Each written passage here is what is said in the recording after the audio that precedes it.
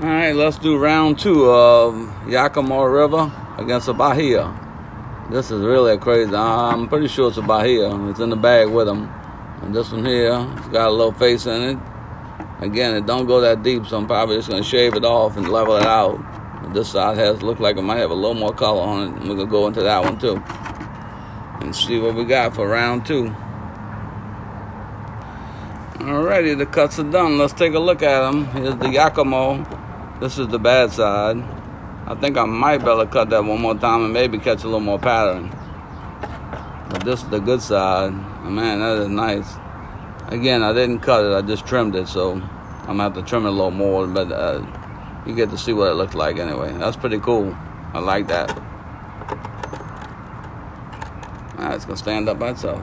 Now we got the Bahia. I haven't looked at it. Whoops. I think we just looked at it. That's pretty cool. Yeah, that turned into, I don't know if that's a Bahia till, wow, that's a Bahia. Yeah, that's nice. Not looking good.